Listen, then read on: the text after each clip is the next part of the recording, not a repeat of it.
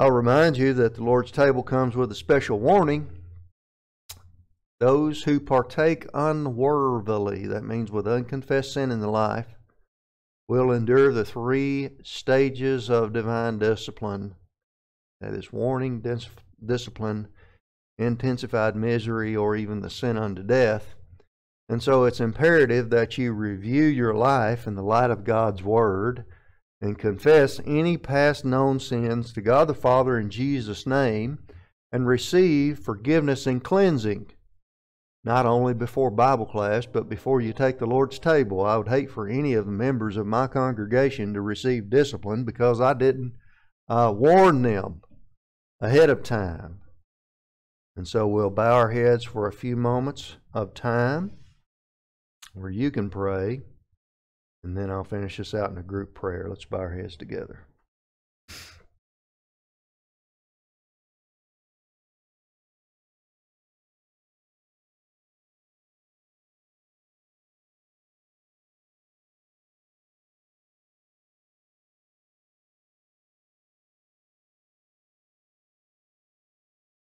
Our Father God in heaven, we're delighted to have our freedom and be able to come together to study your word.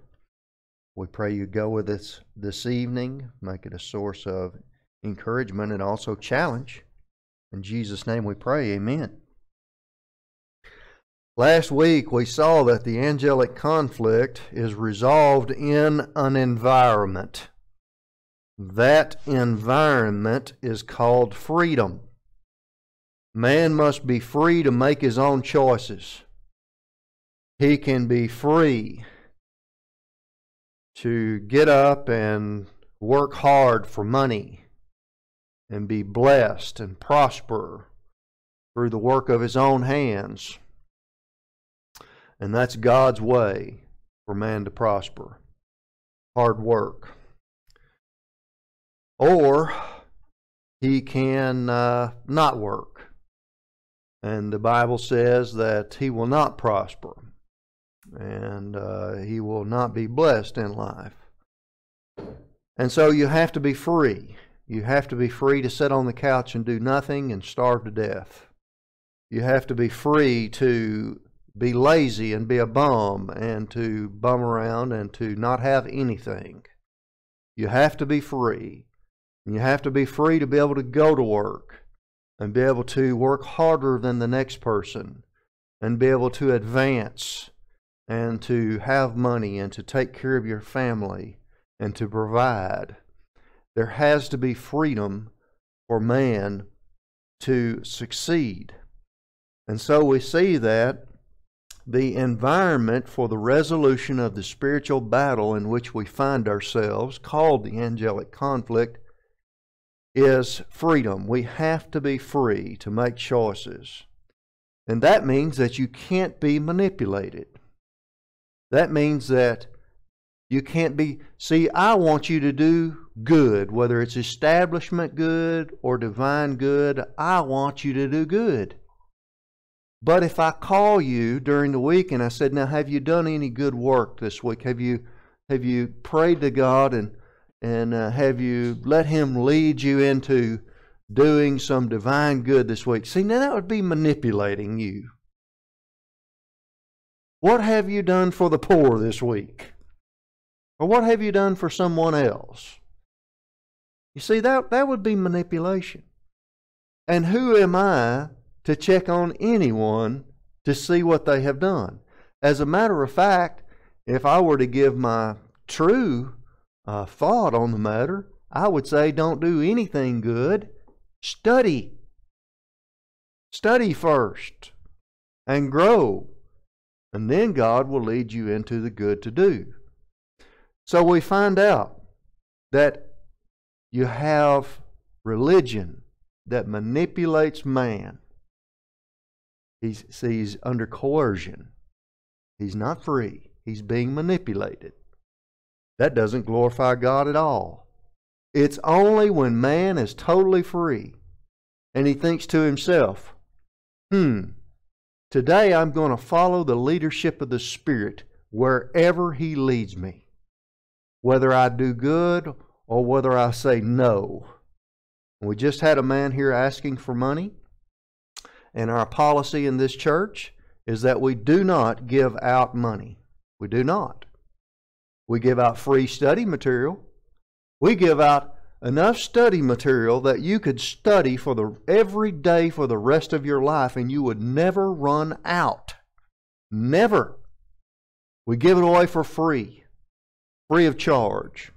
We'll send you away with more material than you could ever absorb. Not money. See, we give away gold. It's Bible doctrine is the gold. And it's more valuable than any paper dollar you've got in your back pocket. We're going to find out tonight. So the Holy Spirit led me to stick with my policy. And I sent the man down the street and I said, go check somewhere else. Guess what? The Spirit can lead you not to give. And in this case, I believe that God was just testing us to see. And He sent me several tests. And sometimes it's keep your mouth shut. And sometimes it is stick with your policy. And so we find out in verse 11 that the environment in which the spiritual battle called the angelic conflict is resolved is called freedom. Man must be free. He must not be under coercion. He must not be under manipulation. He must inside himself say, I will do the will of God today. Then God can look down and say, have you noticed my servant? He's full of integrity. And therefore he is justified in throwing Satan into the lake of fire because the lower creature did live out the plan of God for his life. And therefore Satan could have but did not. We'll move on to verse 12. Now what happens when man is free to do God's will? And he does. He does God's will. What's this?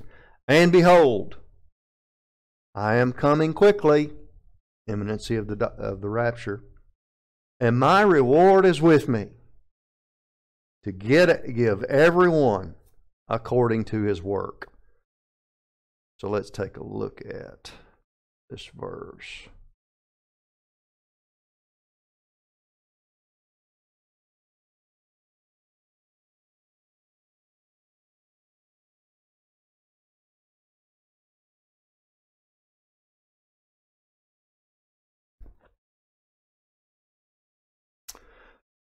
Revelation 22:12. The imminency of the rapture and the judgment seat of Christ. Verse 12 begins with the particle edu. It begins this verse and demands the same concentration and recognition of the fact that there is no prophecy in the church age. So edu means, it's translated behold, or let me have your attention. The present active indicative of erkomai presents to us once more the doctrine of the imminency of the rapture. Erkomai means coming. The present tense is a futuristic present, denoting the fact that the rapture has not yet occurred. Thank goodness. Some people think they got left behind already, and we're in the tribulation. Which it would kind of think that way. If you watch the news, you would think you're in the tribulation. Everything's on fire, and there's chaos in the streets. We're not there yet. The rapture has not yet occurred, but it regards the event as so certain in thought that is completed already. Already coming to pass. What's so amazing about Bible prophecy is that most Bible prophecy has already been fulfilled. Over 60% of Bible prophecy has already been fulfilled. And the majority of it with the coming of Christ. Jesus Christ produces the action of the verb in the active voice. The indicative mood is declarative for the reality of the imminency of the rapture. And we've already asked the question, are we the raptured generation, or are we just the generation that gets to see our country go down in the dumper? And God's going to raise up a new client nation. And we always thought, well, you know, possibly maybe another country is ready. And they're going to take the reins of this thing, and they're going to be the friend of Israel and a safe haven for the Jews. And they're going to have a clear gospel message to send to the world, the warehouse for Bible doctrine, send out missionaries. They'll fulfill all the jobs of client nation. And I always thought maybe the Filipinos were ready, and they do have a love for the Word of God, but they've got problems.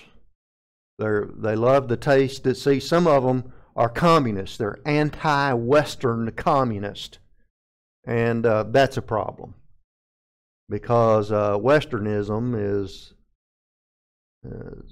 freedom and prosperity through Christian principles, and they do not like that.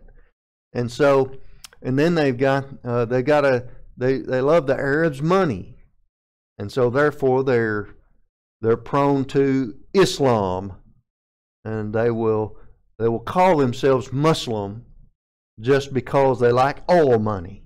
They don't even know what it is. None of them know what the Quran say. And so you see, you can't have a safe haven for the Jews and also have a bunch of Muslims, because if they ever do pick up their Quran, they'll find out it says kill Christians and kill Jews, make them submit to Allah. And see, then they'll go on jihad, and see, a Jew can't stand that, a Christian can't stand that, he's got to leave. And therefore the Filipinos have got a lot of problems, see, and they haven't been able to resolve it. They've got a love for the Word of God, the Christians do, but I just don't know if they're ready for client nation status. And then we started thinking the other night, we were thinking, you know, if you look at the client nations in recent history, you'll see that the Industrial Revolution and client nation status kind of went hand in hand. The Industrial Revolution started in Great Britain. Guess what? Client nation status. The Industrial Revolution shifted to America. Guess what? Along with it came client nation status. Guess where the Industrial Revolution has shifted? China. They've got all the dirty industrial jobs. See, OSHA and the Environmental Protection Agency, EPA, has ran all of the dirty industrial jobs out of America. Now we can't control what they're doing with all the industrial waste. When it was here, we could. Now we can't. So we're idiots for running it off. But guess who picked it up? China. And China now has the Industrial Revolution. And we are mostly into service. We still build some things, but it's not nearly as economical as building things over there. They have over 1 billion people in their population. We can't even get close to bodies, hot bodies, as they have. And so, could it be that when the United States goes off the scene, you say, well, Brad, why do you know it's going to go off the scene?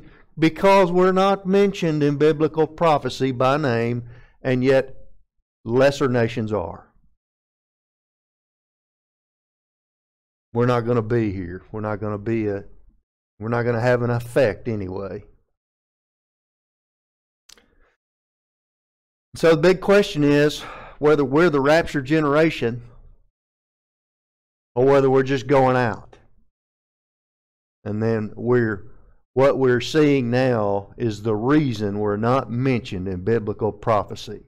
See, I've been thinking about making a Facebook post you're seeing why we're not mentioned in biblical prophecy. But see, everybody would say then, Brad, you're such a downer. Yeah, Jeremiah was too. Nobody listened to him. When all his friends were wasted in the streets and their corpses lay around, he wept. And he said, no one listened to my message. So it's not really for Facebook. What it is for is behind the pulpit. The reality we faced is very grim.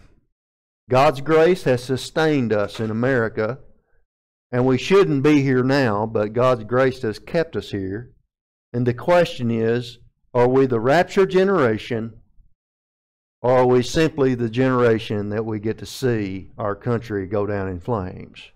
That's a good question. Nobody's answered it yet, and I'm not going to answer it myself.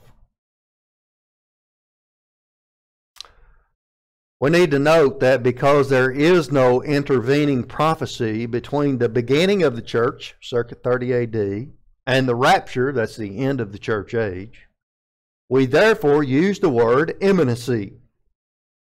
Another point here is the fact that the age of the Gentiles lasted about 2,000 years.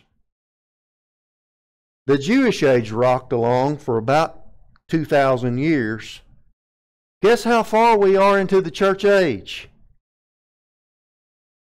Nearly 2,000 years. But you need to recognize that time has nothing to do with when the rapture will happen. Why will the rapture happen?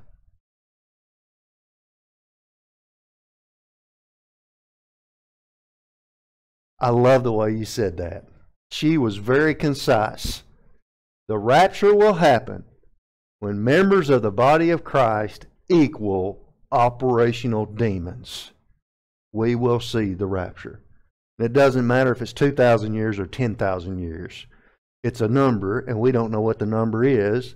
The number of the body of Christ has to match the number of operational demons loose in the universe, and that's because of Priambros. Priambros. So there's no prophecy to be fulfilled in the church except its end. Rapturo, the exit resurrection. That's the next prophecy that's going to happen. There are no prophecies being fulfilled now. We are the mystery. We shouldn't even be here, and therefore there is no prophecy. Imminency means the rapture could happen at any time. No one knows the time when it will happen. When the royal family has been completed, the church will be resurrected. That's what she just said. Added to the imminency concept is the adverb taku, which does not mean quickly, it means soon. Again, it is the concept of the imminency of the rapture. So Jesus is telling John soon. That's in 96 AD. He said this. And if 1,000 years is as a day to the Lord, it's only been a couple of days since he said it. Still soon.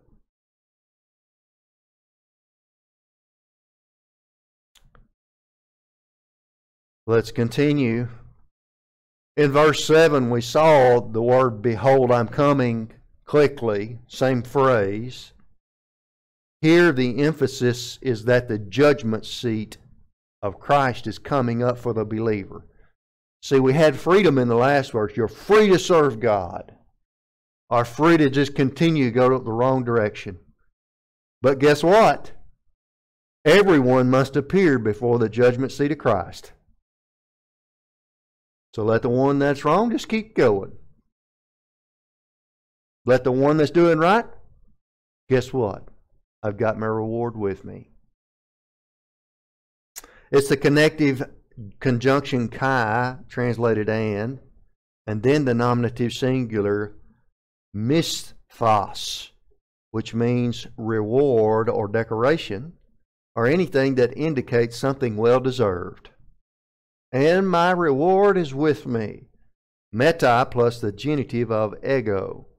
This means that Christ is speaking to the church. Again, the book of Revelation was written to the church. Therefore, this is a reminder that when the rapture occurs, there will be decorations and rewards.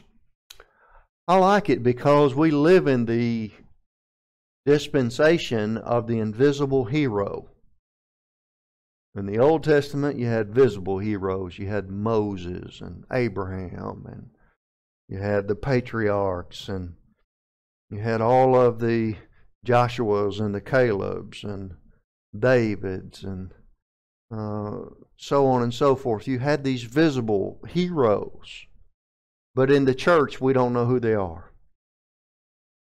You see, the janitor down the hall can be an invisible hero. He can be famous with God, but not known by man. He can be a weos. And the Bible says the weos have not yet been revealed. The mature Christians, the invisible heroes of the church age. And so these decorations will be given out to people we have no idea who they are. They're not well known. They're not on the TV. You don't know their names, and they look like average people. But they've developed a love for Bible doctrine, and they advanced in the spiritual life, and they glorify God in their daily living. And so we see that these rewards will go out to the invisible heroes of the church age.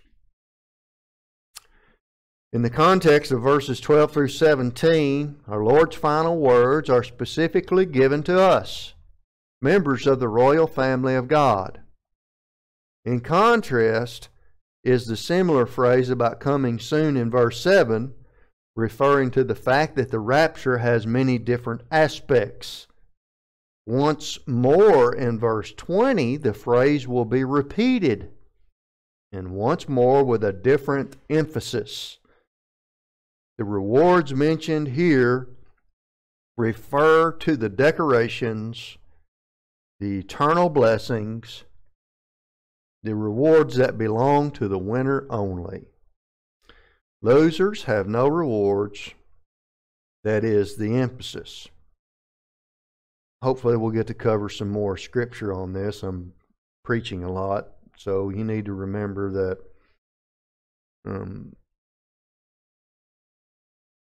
the crown of life, the crown of glory, the order of the morning star, the rewards that are mentioned in Revelation chapter 2 and chapter 3 are some of the things that he is speaking of here. Next, we have the aorist active infinitive of the verb apodidomi, which means to give back, to reward or award, and mean here to decorate in the sense of presenting a reward. The cumulative aorist tense contemplates both rewards and decorations given to winners, the judgment seat of Christ. It contemplates them in its entirety, but regards it from the viewpoint of eternal results. Winners in the eternal state have certain rewards, decorations, privileges, which distinguish them from believers who are losers.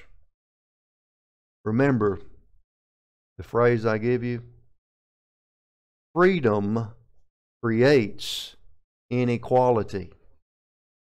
Wherever there is freedom, there is inequality. And there will be inequality in the eternal state. After the Bema, there is no equality. Losers will have eternal life. They will have a resurrection body. They will be perfectly happy. There will be minus reward. Winners will have their decorations, their reward, and it will simply glorify God for all of eternity because we won't deserve any of it. We simply figured out where God had sown and we began to reap. And so when we're wearing a reward for all of eternity, people will look and say, "My goodness, how God has graced you. And you will say double grace. You point to them. Because God graced us all. And we simply reap where He has sown. The issue is freedom. In freedom, winners chose Bible doctrine.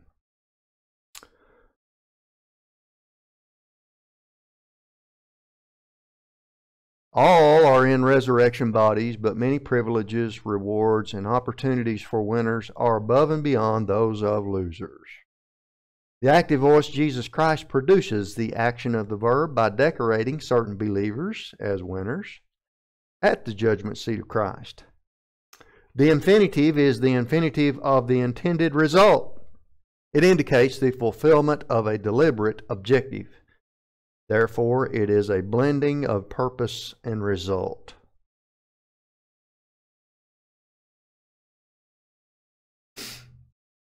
Next, we have the dative singular direct object of eskatos, or let me see if I can start again. That's eskastos. It means to each winner. This is the dative of indirect object. It indicates the protocol Christian as the one in whose interest the award is given. Only the believer who advances to gate 8 of the divine dynasphere will receive the top awards and decorations. The believer who achieves gate 8 in the divine dynasphere is on the honors list, will be knighted at the judgment seat of Christ. Remember, the Bible says Jesus will call out His name before the Father and the holy angels. He will have thereafter in the Lamb's Book of Life a certain type of knighthood in his name. You will never make the honors list until you understand and execute the plan of God for your life. This means residence, function, and momentum inside the divine dynasphere. The tragedy of this life is that believers don't know the first ounce of doctrine. You barely fill a thimble with the amount of doctrine that most believers walking around on the street have. And it's obvious when you see Christians voting left. They vote for the type of government the Antichrist will submit for proposal. And if I laid out the leftist ideology along with the Antichrist's ideology, they would nearly match perfectly. But if I laid out conservative ideology, it would be repulsive to most. And they would say, that isn't fair.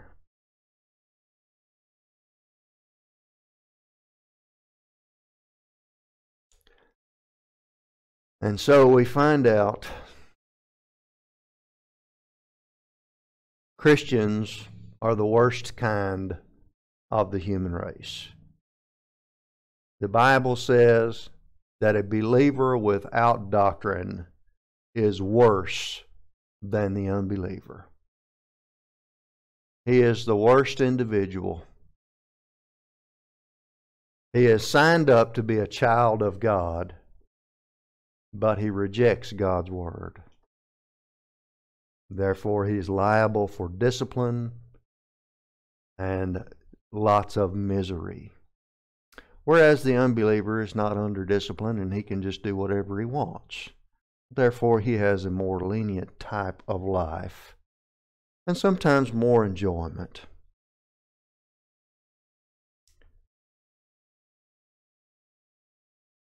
So if I ask the average Christian walking down the street, have you ever heard of operating clean from the priesthood and the bronze laver of the church age? They'd look at me like I was insane. And they see, that would be that concept in itself would label me as a freak of a pastor. And yet you can't take one step in the spiritual life without operating clean from your priesthood. Paul says, I fed you with milk, for you could not bear it. Yet, see, you are carnal. Don't know how to operate clean from the priesthood, and therefore the spiritual concepts of Bible doctrine are hidden from you. And yet the whole Bible, from cover to cover, is full of examples of believers operating clean from the priesthood.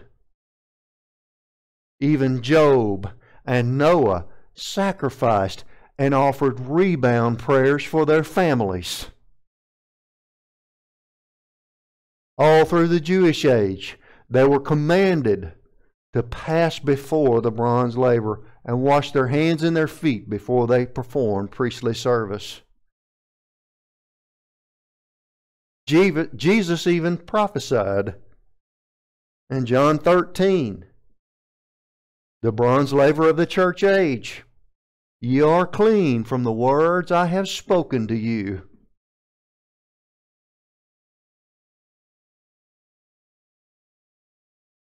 And the concepts flow throughout the Bible. We are coming up on a verse that says, those who have washed their robes. We're going to study coming up the next couple of verses. See, you can't be a winner without Bible doctrine. And you think, see, these people think they're doing great things for God, but there's dust on the cover of their Bible. And they've rejected the authority of a pastor teacher. He's too weird. He wants to teach the Bible, not have group therapy. There's something wrong with that church. And so we find out that winners are few in number. And that they have one thing in common. They developed a love for Bible doctrine. And they advanced in the plan of God, including residence, function, and momentum in the operational type divine dynasphere. We're going to study that on Sunday morning. We have with this a comparative conjunction hos, which can also be used as a temporal conjunction. It's comparative generally, but there is a hermeneutical principle that words change their meaning because of their relationship to other words. So the meaning of the word is determined by its usage. Here it's a temporal connotation to award each believer when rather than as, with the nominative singular subject ergon, which means production or work. And with it is the possessive genitive of autos, here, his work. Present active indicative of the verb eimi, when his work is. The ellipsis demands another word in the English, something like evaluated. And so we have a translation. Behold, I am coming soon. That's the announcement of the imminency of the rapture. And my reward is with me, to award each winner when his accomplishment is evaluated. It's a very important word, work. It comes up several times in the Bible. It's used in the judgment of the unbeliever even. And the word harmatia is never mentioned in the judgment of the great white throne or the judgment of the bema. The word harmatia is sin. And that is because God the Father judged sin in one day 2,000 years ago on the cross. And the law of double jeopardy says he cannot judge it again. In fact, the judgment was so complete that God is over and done with judging sin, and it is complete. Therefore, he will not mention it again.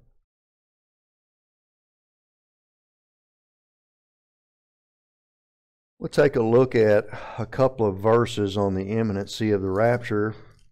One of my favorite is 1 Corinthians 15, and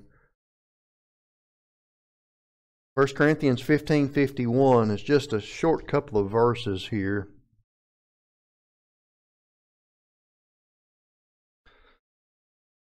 The rapture is going to bring so much contrast for some of you. And this weather will, if you have a little bit of arthritis in this weather, by golly, you're hurting, because we're riding the roller coaster right now, and it's the battle of Canadian air and Mexican air, or Gulf of Mexico air. And that we continue this battle in Arkansas, and it just shifts from one direction to the other. And so you are on the roller coaster, and if you have any arthritis in your bones, you're going to hurt. No, that's just the way it is. And every time I go out to Las Vegas, when I get out there on about my third day, I get out of bed and I'm like, wow, I'm moving to the desert. So watch this. Behold, that word, edu again, the same word. I tell you a mystery. And so this is a principle of the church age, the mystery doctrine. We shall not all sleep. That means everyone will not die physically. But we shall all be changed. That means there will be a generation that does not see physical death. And I used to say, well, I sure do hope I'm part of that generation, because I really don't want to die. You don't know what's on the other side of death. But now that I've advanced in my spiritual life, I recognize you'd be missing out on one of the greatest blessings in life. And I've almost died one time, and I can tell you that there's a terrific witness in your own death, and the fact that there is nothing to be scared of at all, because it's the Lord, and He is going to be the one there with you, and nobody else can go with you. It's just going to be you and Him, and you're going to walk right through the death shadow valley with Him, and it's going to be just like you were carrying the Word of God with you. Now you're going to be walking with the living Word right through that valley, the shadow of death. And there's nothing to fear. And so we find out that death for the believer is the dessert of life, because God issues dying grace to every one of us. And therefore none of us wants to skip dessert, or I don't want to. And therefore, we should not be scared of physical death. This verse tells us there will be one generation who does not get to eat dessert, and they will go right into heaven. It says, we shall all be changed. And Paul's preaching to a bunch of Greeks, and he's going to tell them, look, you're getting a resurrection body whether you want it or not. In verse 52, he says, in a moment, in the twinkling of an eye. This is how long the rapture will take. In any movie they make out of it, they make a 30-minute episode out of the rapture happening, because they got to show all the cars crashing and all the planes falling out of the sky, and all the different ways that things are going to happen, when the rapture happens, because there's going to be lots of meals in the oven that just get burned up, and all kinds of things like that. And hopefully most airline pilots are Christians, and there's going to be a lot of airplanes flying around with no pilots and things like that. But it only takes a half a second, because it says in the blinking of an eye. And that means that one snap and you're going to be in the clouds. At the last trumpet, for the trumpet will sound. And so we find out we're going to hear a noise. And it will be the trumpet. The dead will be raised incorruptible. That means they're going to precede us in getting the resurrection bodies. And we shall be changed. That means secondarily, the believer who is still alive will be changed to resurrection body in just a blink. Paul says, for this corruption, that means your physical body, which has a sin nature, and it's full of arthritis and aches and pains, guess what? You can't have that for eternity. You got to have something better. You're going to live with God forever. You're going to have a resurrection body. This corruptible must put on incorruption, a resurrection body. And this mortal must put on immortality.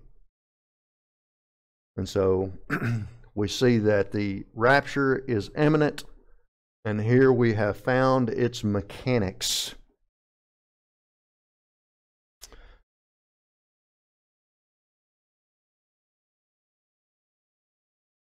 I'm just going to read 1 Thessalonians verse 13 to 18 before we close out this Bible class.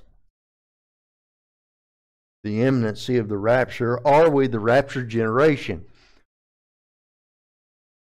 There's some passages in Timothy that tell us what the raptured generation is going to be like, and I tell you, we've got that generation here, so I believe the imminency is a real thing.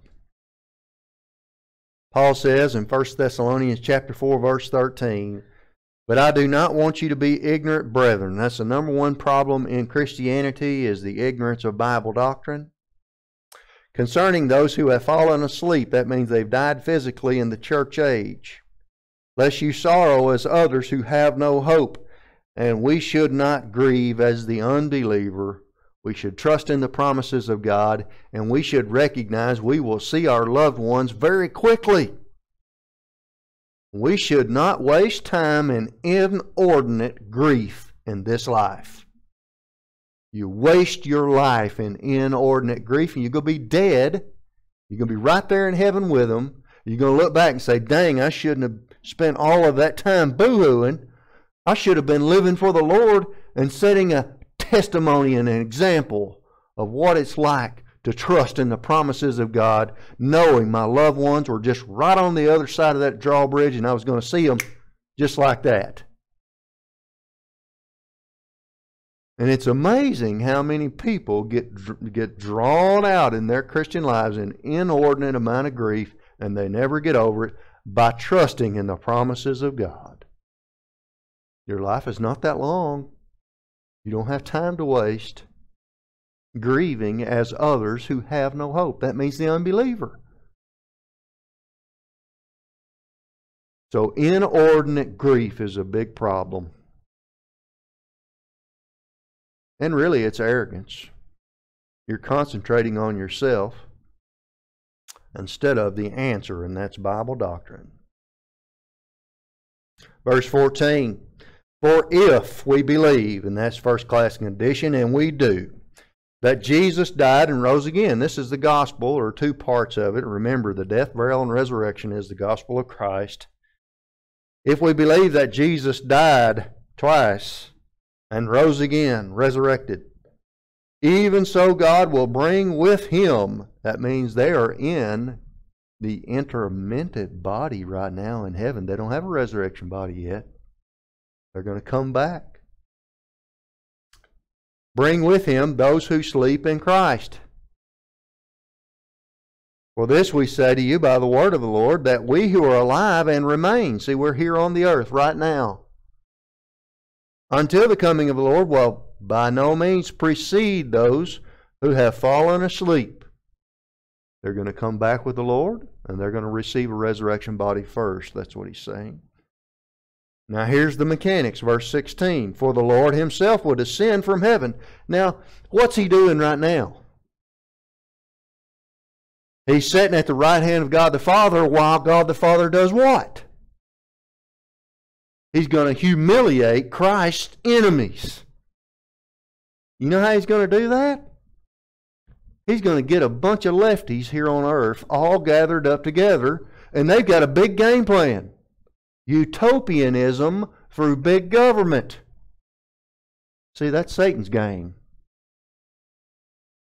And guess what? He's going to let them gather up. And guess what he's going to do?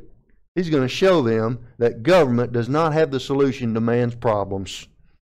Because he's going to crash, stars fall from the sky, the fish in the sea die, earthquakes, all kinds of crazy things that Satan can't control.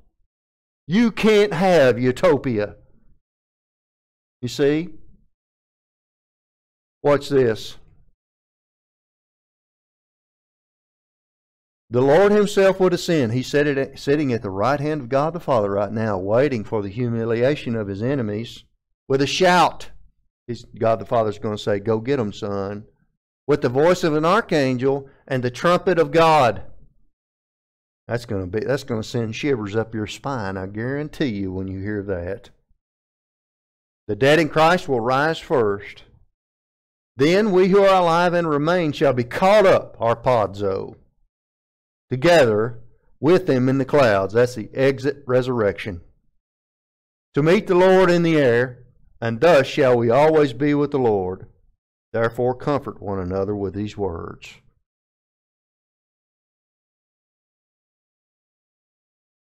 Well, we don't have time to cover all the verses that have to do with rewards and the rapture. We have covered a lot of them in recent history, so I don't feel too bad about it. And I know all of you kind of know part of those by heart, so I want to stop this lesson with a challenge. We're going to go to the Lord's table next. And that challenge is this. There's not a lot of time left. Even the writer of Hebrews would say, if there be time. These things we will do if there be time. It was written in 66 AD. There wasn't time. There was no time. Israel went out in 70 AD. Scant 4 years after the book was written. He said, we will advance in the spiritual life through categorical doctrine, if there be time. But there wasn't. So my question for you is this. Is there any ground, any headway for you to make in your spiritual life before the Lord descends with a shout? Because right now is the time to do it, see? The question is, how much time is there? Jesus has got his reward with him. And so we ought to be about doctrine. We ought to be about advancing in our own spiritual lives before the Lord comes back and he has his reward with him. All right, amen. Come, Lord Jesus. I'm going to look at 1 Corinthians chapter 11. I want to ask you ladies on the back row to hand out the elements. There's only two rituals in the church age. One is water baptism. You do it one time. It represents the top circle. The other is the Lord's table. Do it many times. It represents the bottom circle. The Lord's table is actually a test. It's a test to see if you can concentrate on the doctrines concerning the Lord's body, his person, and his work.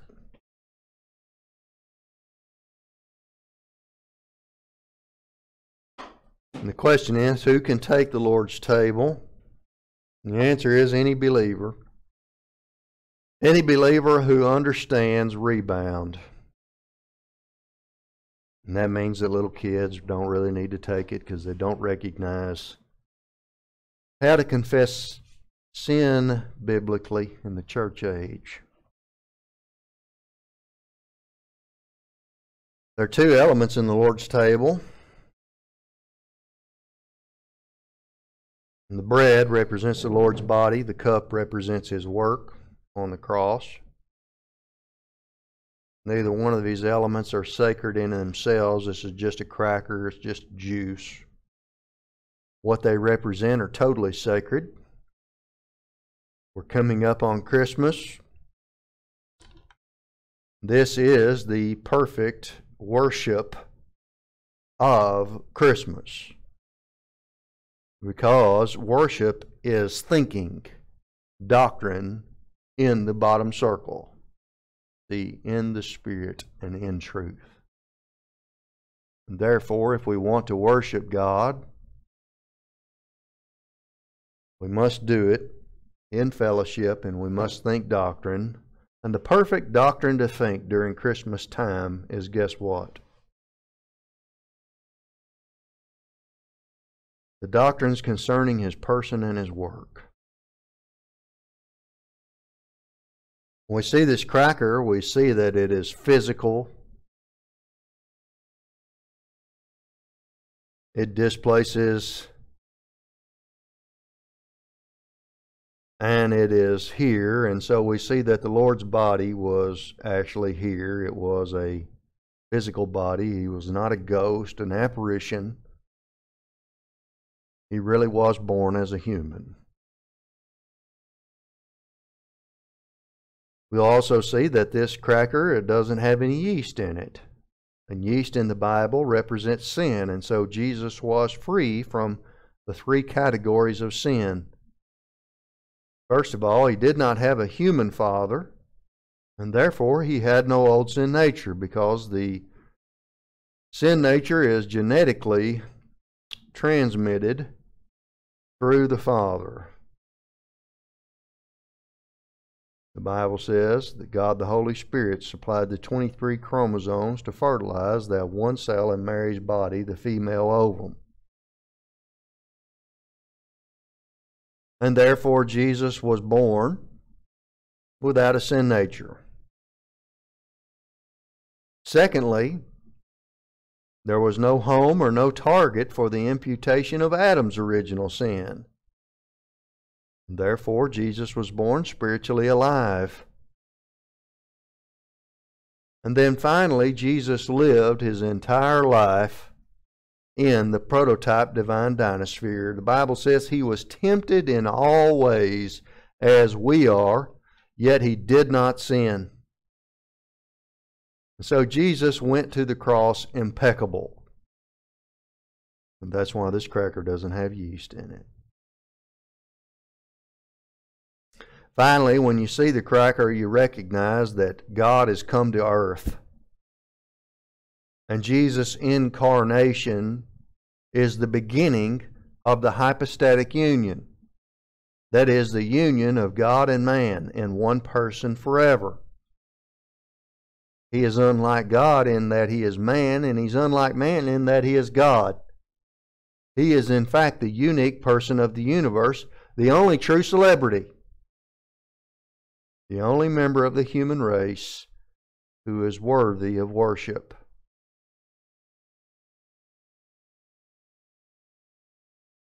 Secondly, we see the cup. And the cup represents the blood of Christ, which teaches His substitutionary spiritual death on the cross. Jesus was tortured after His arrest, and He not once cried out in pain. When He was punched by the 70 Sanhedrin, He never cried out. When He was flogged with the cat of nine tails, He never cried out. When He was impaled with a crown of thorns and mocked as the King of the Jews, He never cried out. Even when they drove the nails through His hand, He did not cry out in pain. And yet, at 12 noon, darkness fell across the land, and Jesus began to cry out in agony, my God, why hast Thou forsaken me?" Why would Jesus remain silent through all of the physical torture, and then, all of the sudden, began to cry out in pain at 12 noon? The Bible tells us in Corinthians, "For He made Him who knew no sin to become sin for us, that we might become the righteousness of God in Him. Jesus became sin. God the Father imputed your sins and mine to Christ and judged them there in His body on the tree, says 1 Peter 2:24. The good news is Jesus cried out something else at 3 in the afternoon, Tetelestai, finished. That means the work of salvation had been completed, and all that is left for mankind to do is believe. So you have the cup. Cup represents that judgment that lasted for 3 hours of time. One final thing. The Bible says that Jesus' body was crushed as a worm. His body was broken. Just as you put this cracker between your teeth, you will remember that Jesus was crushed by the weight of sin on the cross. Concerning the cup, the Bible says that Jesus drank down the cup of suffering, that God the Father poured out the cup of suffering upon His Son. When you pour out this cup, it'll run down the back of your throat, and you will remember how God the Father poured out the sins of the world and Christ drank them down. I'm going to read to you 1 Corinthians chapter 11, starting in verse 23. Paul says, "For I received from the Lord that which I also delivered to you, that the Lord Jesus on the same night in which He was betrayed took bread. When He had given thanks, He broke it and said, 'Take, eat. This is my body which is broken for you. Do this in remembrance of me.'" You may take the bread.